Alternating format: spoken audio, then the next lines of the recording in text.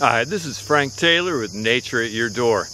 Today I'm not at my door, but I'm just down the street in this patch of milkweed. And I originally came down to look for monarch butterflies. I'm in the Appalachian Mountains at about 2,700 feet, and milkweed is very common along roadsides here, and it's a great place to find monarchs. In addition to finding monarchs on milkweed, if you're going out to look at monarchs, or if you just want to go out and look at milkweed and look at the species assemblages that you can find on milkweed plants, you're going to see things like, well, this milkweed beetle, not to be confused with a milkweed bug. This is actually a true beetle that lives on and around the milkweed plants. You'll also find tussock moth caterpillars like these with the classic black and orange markings on them, and you'll also find orange aphids. In addition to those things, you're going to find milkweed bugs, and that's going to be the topic of today's episode. And I'm going to show you 6 things you need to know about milkweed bugs to understand their biology and their association and coevolution with this milkweed plant. So stay tuned. Right here in your backyard. You never know what you're going to find. And here's to make this invasive. It's exotic. In the front yard. Dogwoods are flowering. And I just took a couple swipes. Terrestrial environment. Produce seed pollen. And it's... First thing I want you to know that milkweed bugs are hemipterans. They're true bugs, and we say bugs, that is technically an entomology term to describe organisms that have a proboscis or a beak rather than chewing mouth parts. Other bugs that you might be familiar with would be stink bugs. Stink bugs have a proboscis, which is like a straw, that they use to pierce plant stems in order to gain nutrition. Another bug you might be familiar with is actually a predator, and it's the assassin bug or the wheel bug. And it's a predator on other insects, and it uses its proboscis, instead of biting mouth parts, to penetrate insects that it captures, inject them with digestive enzymes, and suck out the nutrition. The third bug is probably the one you don't like the most, but may have heard about the most, and those are bed bugs. Bed bugs also don't have biting mouth parts. They have a proboscis they use to stab a mammal and get a blood meal. And it's the females that do this to get high protein nutrition from blood to produce eggs and continue their species. So milkweed bugs are true bugs. Milkweed bugs feed on milkweed.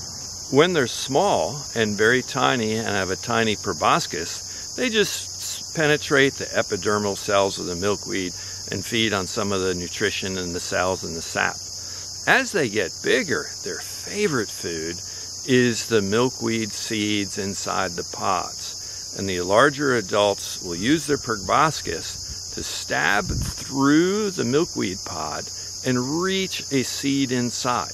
And they'll inject digestive enzymes through that straw-like mouth part that'll digest the seed, and then they can suck up the partially digested contents. Milkweed bugs can eat other seeds. For example, you can collect some milkweed bugs and keep them at home and watch them go through their entire life cycles by feeding them raw shelled sunflower seeds, and they'll feed quite well on those. On the milkweed plants, they'll collect some of the alkaloids that make them toxic, and so they will take in the toxins from the milkweed seeds and make them unpalatable for other organisms. When milkweed bugs are feeding, sometimes you'll see them in a group or a cluster, and they seem to probably release a chemical message to the other ones that they found a really good food source. And so you'll often see larger milkweed bugs feeding on the same seed. And I guess it makes sense because together they're injecting these digestive enzymes. So by working together, they get a better nutrient punch from their absorption of these things. Fact number 3. Milkweed bugs have aposematic coloration. What does that mean? It means they've got bright colors, and it serves as a warning coloration. So, for example, this black and orange is a pretty classic color for toxic organisms. Think of the coral snake, think about the black and orange adult monarch butterflies, think of black and orange bumblebees. They all have a warning coloration to say that they're either distasteful or they're dangerous. The red eft, another one of my favorite organisms, is an example of aposematic coloration. It has a bright orange color, and it walks around in the forest with impunity, advertising its distastefulness to predators rather than trying to camouflage itself or hide like many other salamanders do. Milkweed bugs undergo incomplete metamorphosis like other bugs. What does that mean? Rather than a complete metamorphosis like a monarch butterfly caterpillar changing into a black and orange adult where the adult looks completely different. In incomplete metamorphosis, there's a gradual change. The life cycle goes from egg, nymph, to adult. It is 3 stages. The egg hatches and the nymph comes out and looks somewhat like an adult, only much smaller but lacks some of the adult features. As it grows and molts 5 times, called 5 instars, it'll gradually take on more and more of the adult characteristics as the nymphs develop. And you can see in this group, you can pick out all sorts of different age ranges, from the very small to the nearly adult bugs. Fascinating fact number 5. You can actually tell male milkweed bugs from female milkweed bugs by turning them over and looking under their abdomen. The males have 2 distinct black lines on their abdomen, while the females have 1 black line and 2 dots. How do I do it? Well, sometimes to get a good photo, I'll take a bug and put it in a small jar and pop it in the fridge for 5 minutes. Insects are cold-blooded, technically exotherms, and so they can't control their body temperature. So put them in a cool place, their body cools down. And if their body cools down, then they will slow down as well. And within a few minutes, they'll revive and take off running again. Fascinating fact number 6. Milkweed bugs in northern climates will migrate. They're very cold sensitive.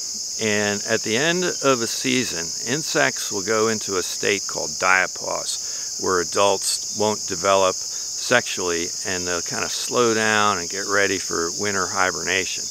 But a lot of these milkweed bugs in northern climates will freeze to death in the winter. They don't hibernate real well. So they will actually migrate south to find places where it's temperate enough that they can make it through the winter, and then they'll migrate back again in the spring. So a really interesting thing about insect migrations. We usually think of birds as being migratory animals, but not so much insects. And there are several species of insects that actually do migrate. Well, I hope you enjoyed this episode of Nature at Your Door, and a close look at milkweed bugs. Thanks for watching my channel. If you like what I do, please subscribe and give me a like and leave me a comment. I love hearing from my viewers. So until the next episode, this has been Frank Taylor with Nature at Your Door. Thanks for watching my channel.